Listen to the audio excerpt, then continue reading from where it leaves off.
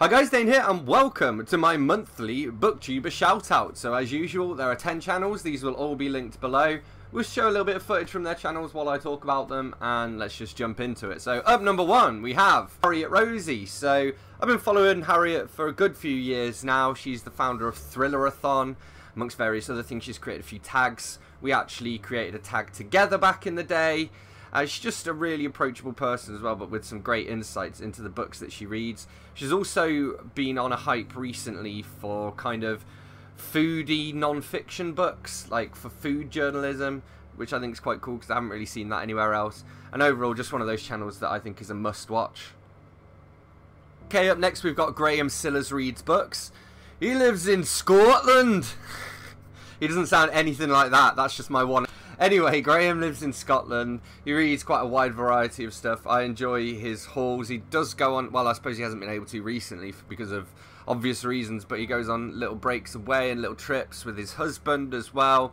Just a really chill, really friendly dude whose videos are always a joy to watch, especially because of his Scottish accent. Oh no, I lost it. It's gone. Okay, up next we have Matilda Gothica. She's Israeli, I believe. I'm sure at one point she was reading Dan Brown in Hebrew, which I thought was quite cool. She also does like a month, I think it's monthly. Anyway, she does an unboxing thing where she has this like Darth Vader box and she'll unbox it and there'll be something inside it. So I always enjoy watching those to see what she comes up with. Another person who is just super friendly and a great asset to the community. We have the reading werewolf, Daniel. So he's basically nuts. He's also a writer as well. I think he's got a green screen recently. He's done some really cool stuff. He makes some really creative videos. He's had some with his mum in. I think one of my favourites was when he made the ultimate blanket fort, and that was so cool. And he showed like the behind the scenes of how it was made as well.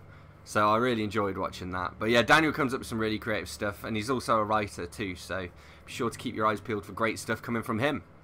Speaking of people who are also a writer, we have Edward Lorne, E. He's most notable for me because of his Stephen King theorist videos. He reads obviously a lot of horror, a lot of thrillers, but quite a variety of stuff. He's a writer himself as well. He has a book called Life After Dane that I really want to get to.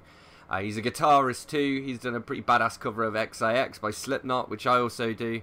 And he stopped by one of my live streams the other day too. So shout out to E.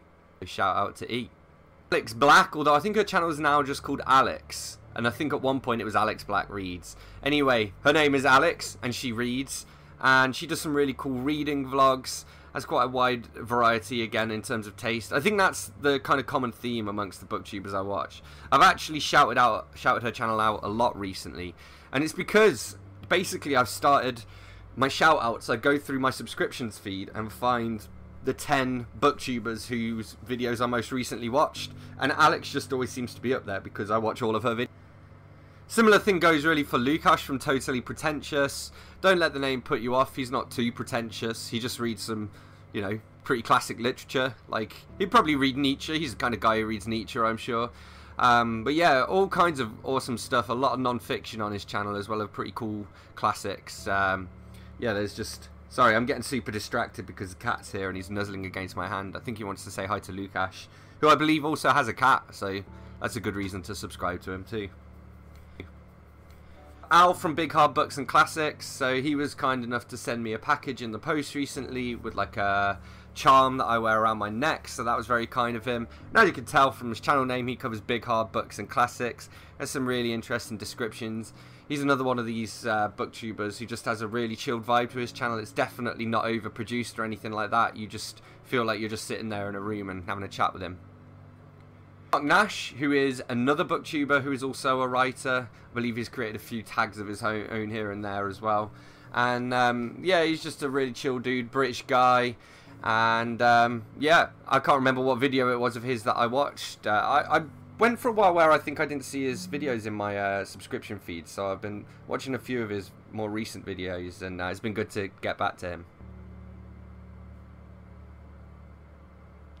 Okay, and finally we have Spinster's Library, Claudia. So you probably know Claudia because she's, I don't know, sort of booktube royalty, I feel, by this point. A while back she did her Women of Harry Potter series, which I really enjoyed. In fact, perhaps, hopefully, she might even get back to doing that. I don't know whether she's finished that. She's got some cats which are super adorable, and she also doesn't shy away from talking about politics too, which is interesting because I normally agree with her, but it's always good. So there we have it. Those are 10 of the BookTube channels that I've been joining recently. As always, you can find the links to these guys in the description below.